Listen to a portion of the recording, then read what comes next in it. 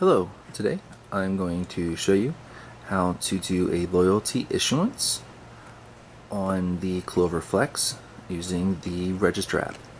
So we're going to start the transaction by clicking Register and selecting the item that is for sale. So I'm going to select pizza for the video, and we're going to hit the review order button down here on the bottom to bring you into the shopping cart, and then we're going to click Pay. Now on the tender screen, we're going to select our method of payment. So we'll hit $8.50 and pay cash.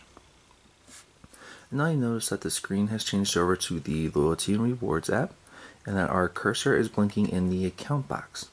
So what we're going to do next is we're going to take our loyalty card and we're going to scan the barcode on the back.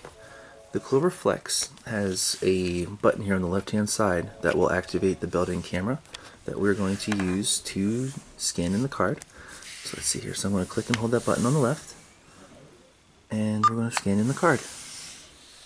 So as you can tell now that the card number has been entered and that the balance is still $8.50. So we're going to hit the green button for Run Transaction. It's going to print out a receipt for the loyalty transaction.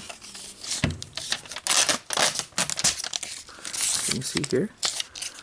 Alright, so I'm going to go ahead and click Done, and it's going to bring us back into the Register app where we can select our itemized receipt.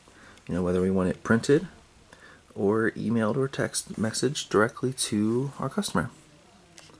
So that is how you run a loyalty issuance using the Clover Flex and the Register app.